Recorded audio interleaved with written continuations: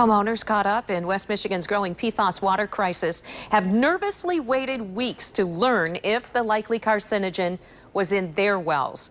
That's because they had to send water samples to out-of-state labs. But now a local lab has become the first in the state to test for PFAS. Target 8 investigator Ken Kolker is taking us inside the lab in Holland. Ken? Sue, workers at Trident Labs say they were motivated by the PFAS scare near Wolverine Worldwide's old dump sites and then near the Gerald R. Ford International Airport. We started here in the very front and we've worked our way back. The Trident supervisor who suggested his lab test for PFAS was first in line to check his well water. I got 100% negative.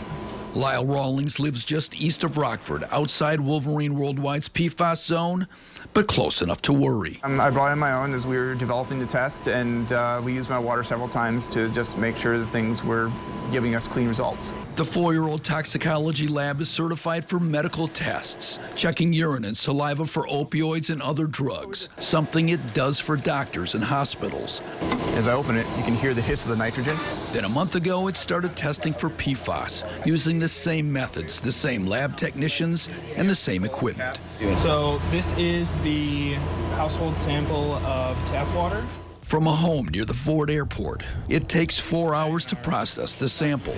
After that, it gets run through this machine and gets quantified, and we're able to tell how much of the PFAS is in that water sample. Some out-of-state labs charge $600 or more to check for PFAS in water samples. Trident says it's charging $250. Homeowners, including those around old Wolverine Worldwide dump sites, have waited a month for results. Trident says it can turn them around in a week or less. We saw the challenges that were happening in the industry. We knew there was only a handful of labs nationwide doing it, and we knew they were charging exorbitant prices. We knew we could do better, and so that's what we set out to do. So far, of the 6 results it's gotten from wells near the Ford Airport, 2 were positive, both less than the 70 parts per trillion limit set by the state. They tested the homes in response to a Target 8 investigation that found the Ford used lots of PFAS-tainted AFFF firefighting foam for decades, mostly for testing. The same foam has contaminated military bases across the country. I mean, there's just hundreds, if not thousands, of opportunities out there for this to get into groundwater and into people's bodies.